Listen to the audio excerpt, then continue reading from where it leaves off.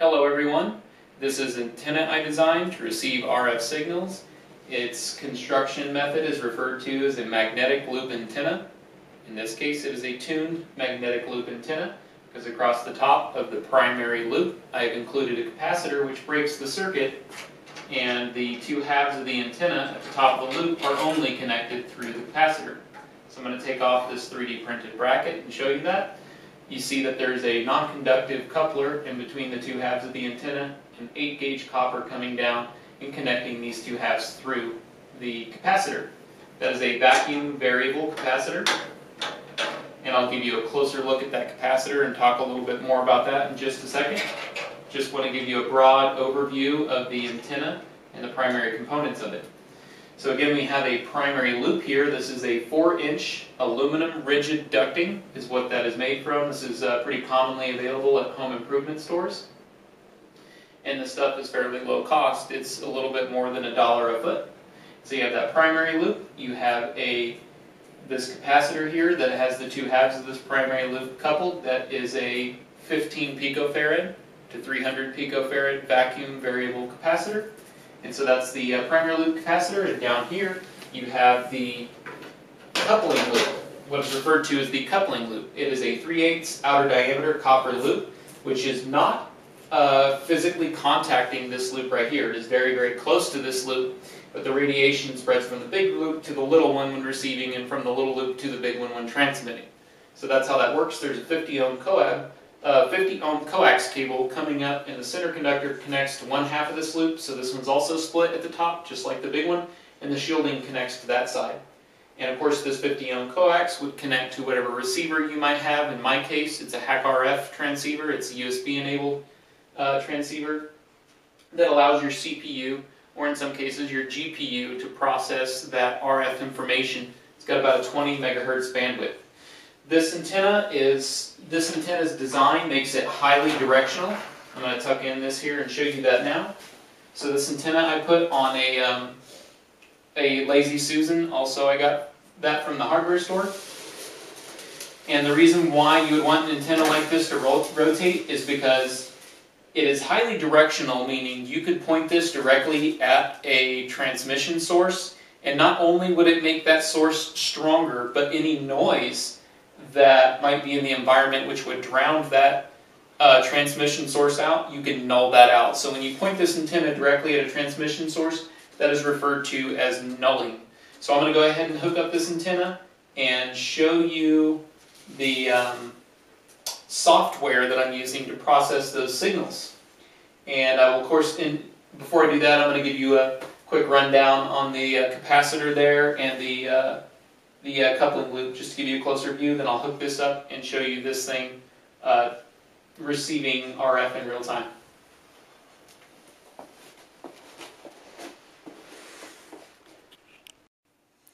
Alright, as promised, here's a closer look at the vacuum variable capacitor, and I'm going to try to keep this in focus while I tune it so you can see how that works.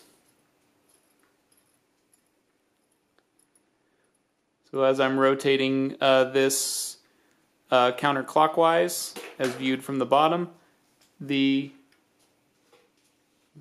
coil packs inside of this vacuum variable capacitor are closing, and that would be increasing the contact resistance. I'm sorry, I said that wrong. That's not increasing, that's increasing the capacitance. And as I rotate it in the other direction, it's going to back that off, and it's going to open that up.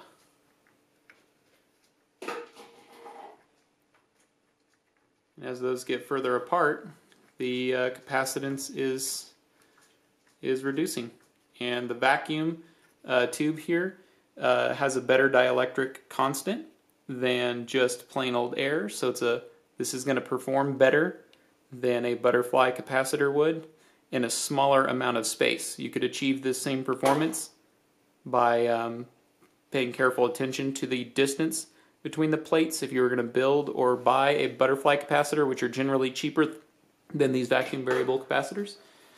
But this one can handle a lot more voltage, and oftentimes can have more capacitance than its butterfly capacitor counterparts, due to the fact that it is in a vacuum.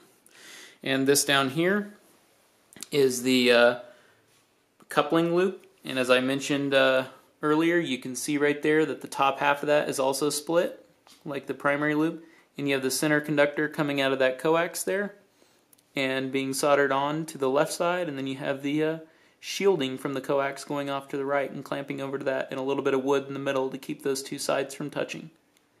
And that coax just comes down through the 3D printed part there and trails off to go be plugged into the hack RF, which will be connected to the PC over here. And then I'm about to switch over to the computer screen and give you a live demonstration of the antenna receiving some RF signals.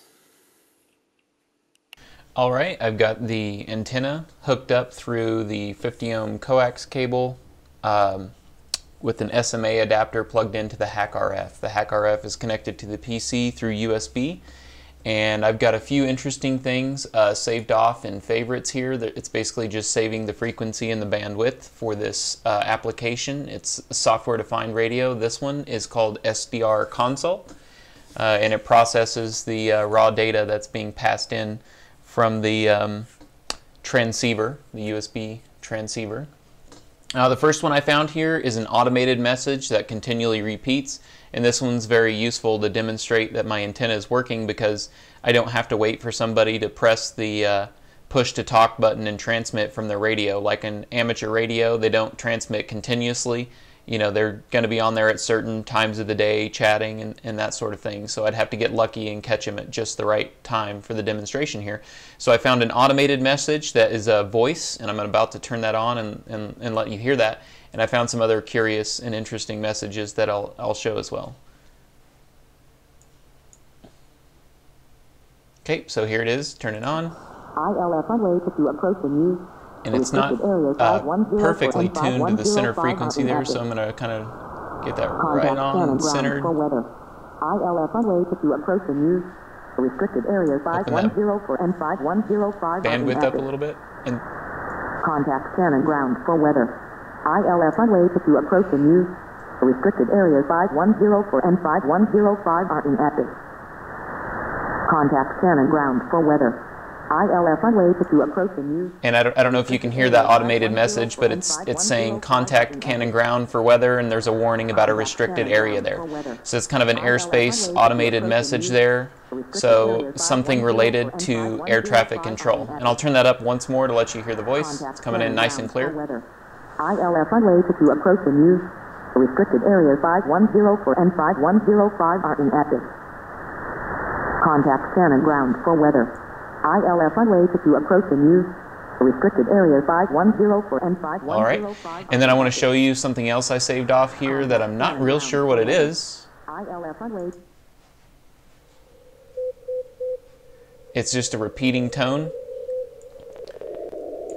And another interesting thing, I just want to show you how much noise comes into the signal if you open up the bandwidth. You get a lot of noise, but if you grab that bandwidth down over here, I'm in the left-hand side of the screen here, and if you bring that bandwidth in, you can dial it right in on that frequency, and it cuts out a lot of that noise. And I'm going to go and show you that this software can control two types of amplifiers. It's got a low noise amplifier and a variable gain amplifier. And if the amplitude is too high here, you might get a little bit of distortion, so you can actually bring that down just a little bit. And now if you're looking down here in the signal history here, you can see that this is a repeating tone. It's got 1 and then 1, 2, 3.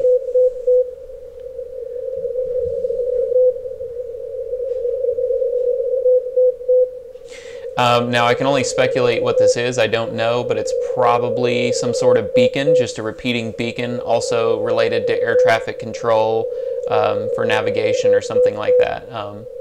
When I get a chance, I'll try to ask somebody who knows something about air traffic control, and they might be able to tell me exactly what the purpose of this repeating tone is.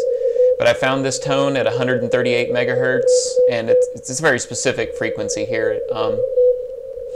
Unlike what you tend to find on FM radios, you know, they're rounded off real nice at 101.5 or something like that. But you'll see this frequency here, its center frequency is very specific. And I got that bandwidth really tightened up. I think it's it's like below 50 hertz here. It's around 50 hertz, so really, really tight bandwidth there.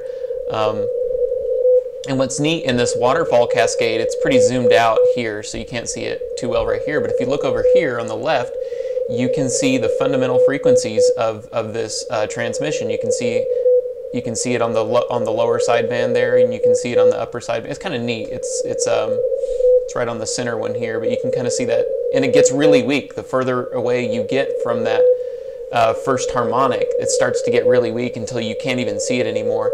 And that's really cool because we've talked about that in the courses, and it's really neat to see that on a live feed. And so that was one of the other interesting things I found. I mentioned a second ago when I was showing you the antenna that I found a station that transmits from 1,000 miles away in Tennessee.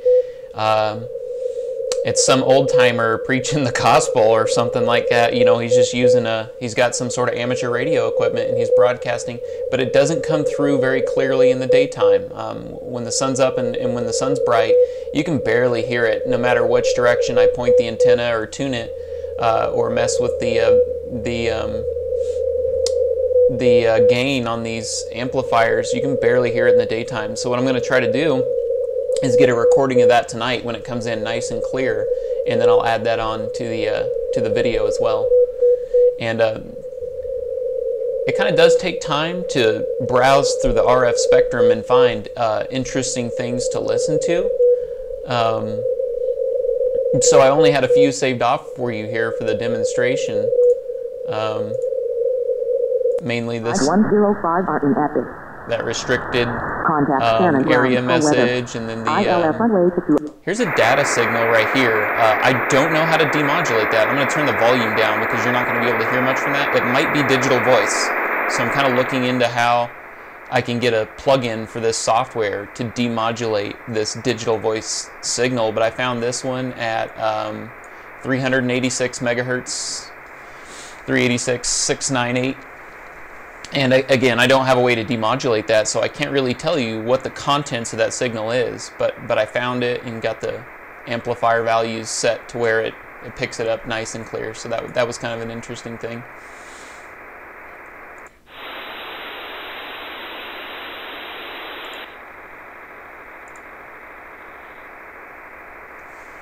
And of course, there's ways to find the police and radio frequencies as well. Those are using, the ones for Clovis are using a modulation called NXDN. See, that one's transmitting now, but it doesn't continuously transmit. This one will, it'll come on and off, and it does not always stay on. So as long as somebody's got a radio keyed, it's setting here transmitting this right here. But I think it's a digital voice signal, so it's not just a simple amplitude modulation or frequency modulation. There's something else going on in there, some sort of digital modulation. So once I figure out how to decrypt that, that'll be pretty fun to listen to those. And if you know you've got the exact frequency, you can sometimes punch these in on Google and you'll find a radio reference that tells you, oh hey, this is public safety, or that's the fire department, and they're transmitting at that. And I picked up one the other night from several counties away. Let's see if I can get this. Here's kind of a radio frequency reference here, and these don't continually transmit. You know, they only transmit when they need to be talking. So you really just got to be looking at the right time. You got to be looking at the right frequency at the right time to actually catch somebody talking. But I caught somebody, let's see, we're here in Curry County, or at least I am. Some of you guys might be over in Roosevelt, but I caught somebody from up in Mora County transmitting the other night on FM, and it was at 155.55 megahertz, and it was the Mora County Sheriff, and they were transmitting on there and talking, and it actually came in pretty clear. This is a neat little website called radioreference.com, and they help you find frequencies to tune into and listen to. Otherwise, it does take very long to just kind of scan and try to find something interesting, and you're basically looking for signal peaks when you're doing that. Like right here, you see the noise. It's got a lot of noise, of course. There's a lot of RF noise in the environment, but when you see those tall peaks, you know that's a transmission of some kind. Something interesting is going on where those signal peaks are. And if the signal's strong enough, and if you know how to demodulate it, you can pick up something really interesting. So far, once I've got the antenna put together and I tune the capacitor, I can actually get those noise peaks to kind of come up a little bit. And so without just using the software-based low noise amplifier and variable gain amplifier here, there's a way to actually increase the efficiency of the antenna. And of course, the most effective thing I've found is rotating the antenna. And when you're trying to eliminate interference, they call that nulling. So you can turn the antenna to null it and increase the strength of these signals. So this part's been very fun, and that's just a quick demonstration of it working.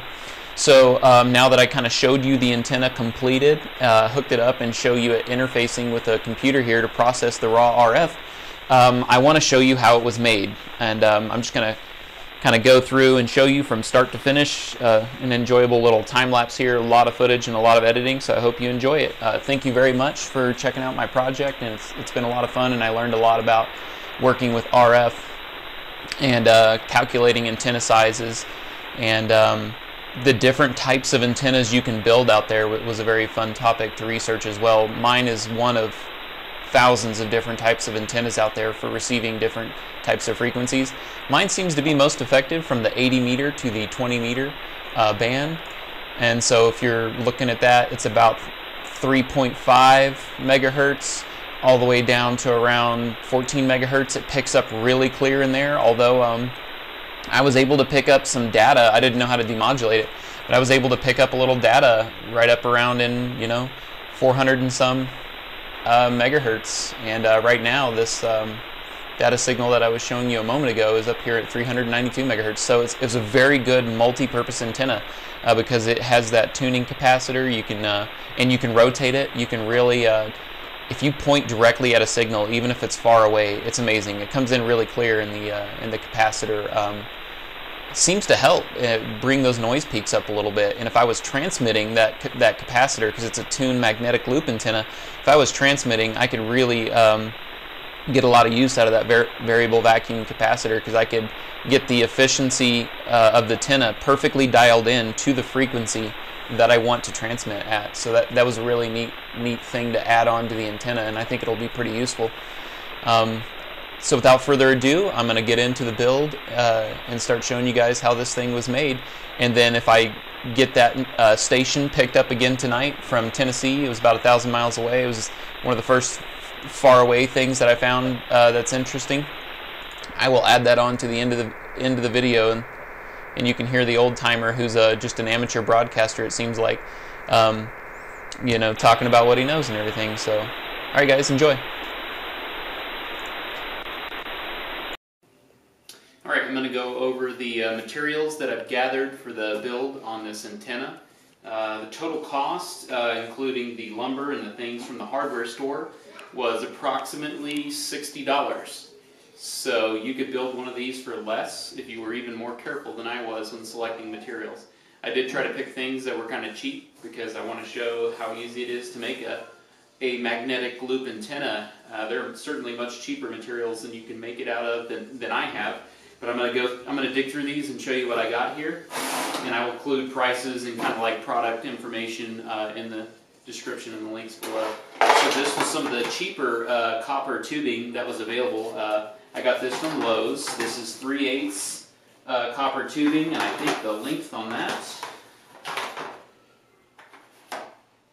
is 5 feet. So it's 3/8 outer diameter by 5 feet copper tubing here. So this is going to be the coupling loop of the antenna. And what I've got for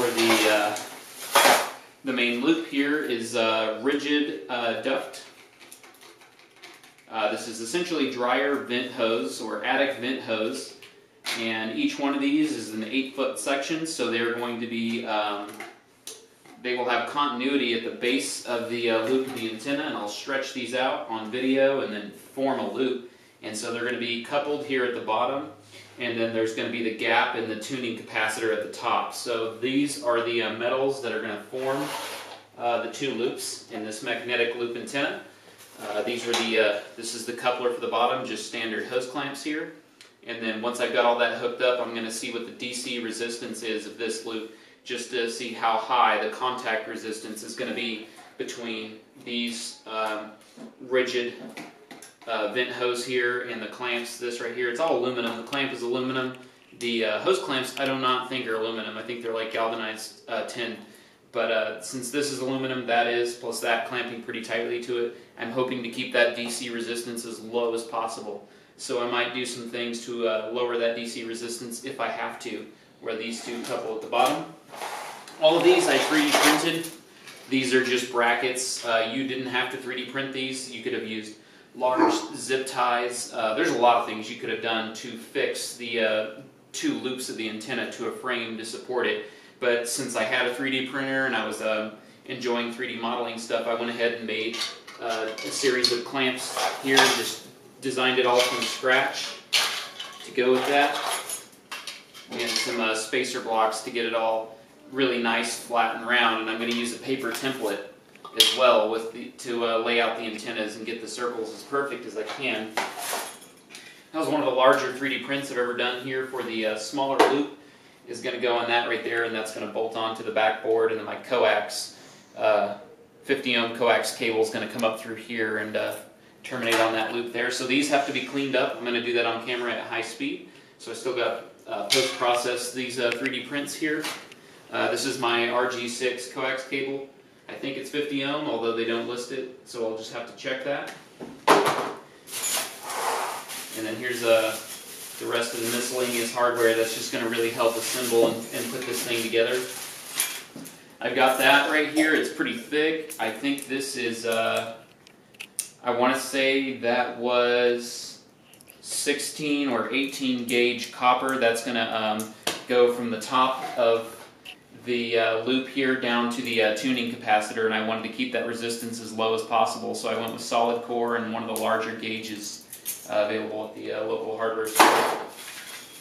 Grabbed a few extra clamps here for coupling at the top of the loop when I get to that point. Not for me, that I think is for the kids.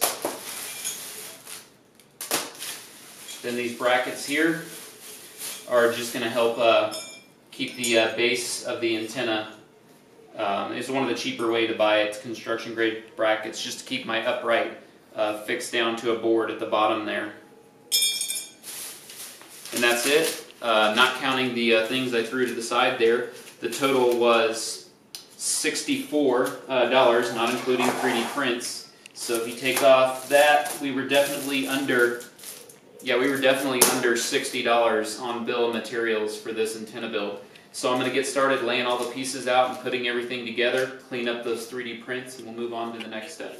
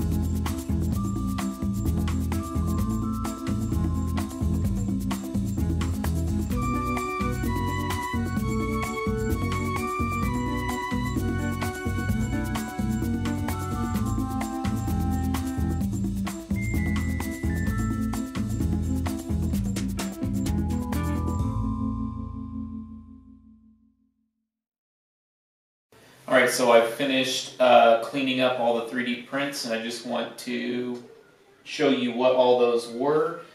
These are all in the CAD file. Here I did the brackets entirely printed and included some just some little keeper pins here, if you will, that are actually 3D printed as well.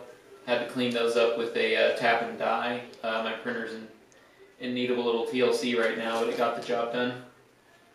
And so these are the 4 clamps that are going to hold on the rigid duct around the frame. And so they just kind of squeeze together like this. It's a little tight right now. And they kind of hooks in on one side, swings over, locks in there, and then these guys go in there. So it's kind of an all plastic solution. Wanted to use minimal metal on the build other than the 2 magnetic loops. And so I got 4 of these brackets here done, my 2 spacer blocks cleaned up, and the large coupling loop bracket that'll be holding that on there, plus its hardware that's going to mount to the frame. So now that these are cleaned up, I'm going to move on to the whatever's next.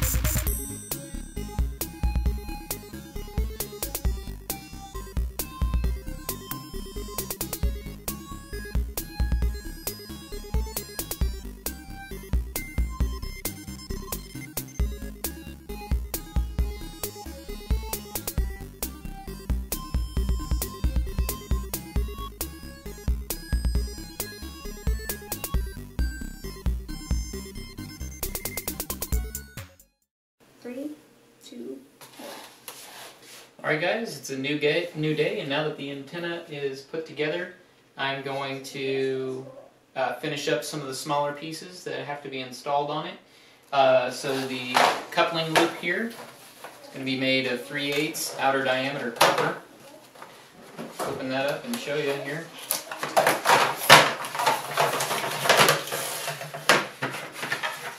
And this is what I got. It's about $5 worth of copper.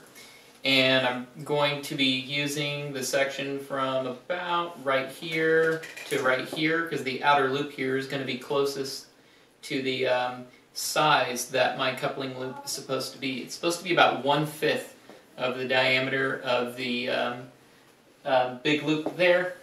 So I'm going to have to trim that down, cut it, and fit it. This is going to be installed in this bracket right here. So this bracket right here was 3D printed. And it's got holes in the four corners here, and the loop is essentially going to be stretched out to size so that it fits right here in this loop. And this loop was designed to hold, or this bracket was designed to hold a loop that's exactly the size of 1/5 of the primary one. So once I get it all stretched out and formed to the proper size, I'll route it through here. And the coax goes up through here, so that'll be trimmed off. One of the ends will be clipped off and stripped back, because the inside of the shielding and the center conductor inside of this 50 ohm coax is going to be soldered on to this copper right here. So what I'll do is lop off one of these ends, and I'll leave as much length on this as I can here. So that way the antenna and my receiver can be as far apart as I can get out of this here. But I'll be cutting that off, stripping it back to expose the shielding and the center conductor. And that will, once it's cut off, will route right up through here. And they will be soldered on using some soldering paste and a torch here, just because this is going to be a massive heat sink, and I wouldn't be able to get it quite hot enough with just a soldering iron in order to actually get that solder to flow really nicely. So the tricky part is going to be shielding the heat from this, because I'm going to use this to hold it all in place while I do that soldering. So I might melt the plastic just a little bit, but I'm going to use some aluminum foil as a shield to try to, ward off as much of that heat as I can. And I'm going to try to solder quickly, so I don't have excessive dwell time and melt this plastic. But I'm going to use this jig to actually get everything put together, and then I will, once it's all put together, then I will install it back onto the base of the primary loop over there. And then of course at the top, I have 3D printed a non-conductive coupler, because the top of the loop, just like the simplified circuit shows, the top of the loop is not actually connected.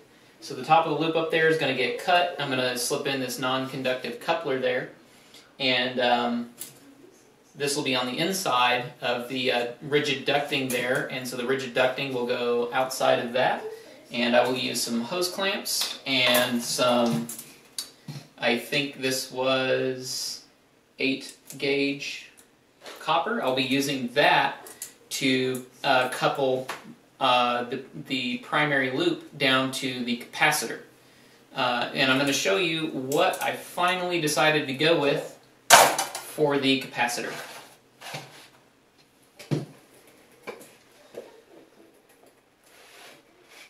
This is a used capacitor here that I bought on eBay. Got it for a very good deal. It's a vacuum variable capacitor. They still make these for HF applications. They're very expensive. The newer ones these days are very expensive, $500 and upwards. This one was a used one pulled from probably an antenna of some kind or some other type of high-frequency application, and it spins right here. You can see that the previous person probably had a motor of some kind, or maybe a knob connected to this to do the tuning. So this will be mounting right up on the... It'll be mounting right up here at the top, and that's what I said, that this 8-gauge copper will go up and connect where my primary loop splits. It'll connect it to the two terminals on this vacuum variable capacitor, and I got this one for a very good deal. It was under $50, and even the used ones in varying conditions go for $200 to $300. So I got very lucky on that, and the person who sold it to me shipped it very well packed with lots of extra styrofoam there so that it didn't get busted in transit. And I used an LCR meter to test it, and it goes all the way down to about 4 to 5 picofarad and all the way up to about 315 picofarad, and it's rated from 0 to 300 picofarad. This is a Jennings UCS 300, so it's a 300 picofarad vacuum variable capacitor, and that's what I'm going to use to tune the antenna to give me that high selectivity on the front end. So this has to be installed on the antenna, and then of course I've got to actually connect where I split the antenna at the top to the 2 connections on that capacitor using some nice thick copper. Probably won't be soldering that. I'm going to try just compression fits first to see if I still get a really good low resistance connection that way, because soldering to this rigid duct, it's very thin. I'll probably destroy it if I try that. So I'm going to try without any soldering first. If I have to, at some point, I may try to use some silver paste or something to get that contact resistance lowered down. So that has to be installed to get the capacitor connected to the top of the loop there. And of course my coupling loop has to be properly reshaped and formed here to get that exact, as perfect as I can, 1/5 of the diameter of the primary loop there behind me. And I'll install that on here and then connect the coax to it. So once I get all those things done, the antenna is going to be done. I've also got some SMA to coax adapters floating around here somewhere so that I can connect this antenna up to the hack RF and start seeing what I can receive with this antenna build. So I'm going to go ahead and get back into it and speed up the video for you here and show you what I'm working on.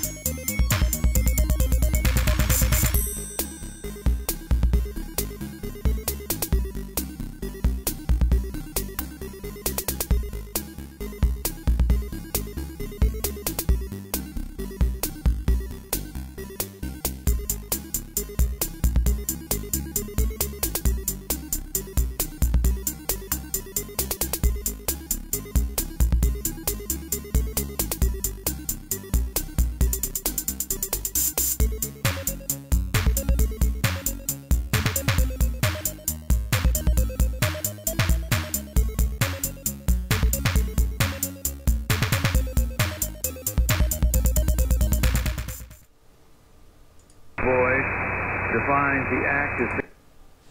All right, as I promised, it is now nighttime, and the signal that I was getting from about 1,000 miles away, it turns out it is a broadcast radio station. They have a fairly high power transmitter. They're from, let's see, it was the call sign for the station was WWCR2, and I think I found they have a website and everything, but they have the frequencies listed here on Wikipedia. And it is at 5.935 megahertz, and I don't remember their broadcast power, but it was a very powerful station.